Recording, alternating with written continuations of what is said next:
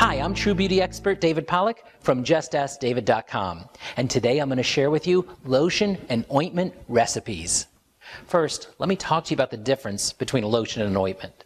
A lotion, chemically speaking, is about 60 to 80% of water-soluble ingredients and only a small amount of oils.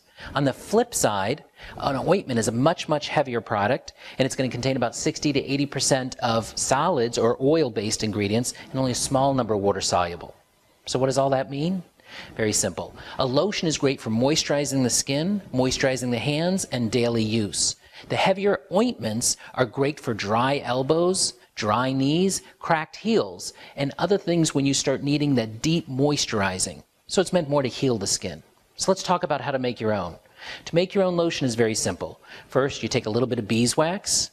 We take a little bit of wheat germ oil, a little bit of coconut oil, and some fresh aloe vera. If you don't have it, you can use some extract, some aloe vera extract, but I love getting the fresh aloe because of all the nutrients.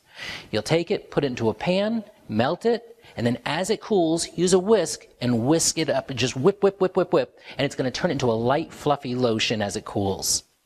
How to make your own ointment is very simple. Use a little bit of cocoa butter, some beeswax, shea butter, melt it in a pan, and add some essential oils to it to give it the nice smell. And then you can always improve it by adding the contents of a vitamin E capsule or whatever else you want. Make it your own.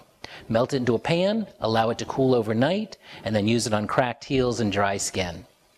Now you've just learned how to make your own lotions and ointments. I'm True Beauty expert David Pollack. Until next time.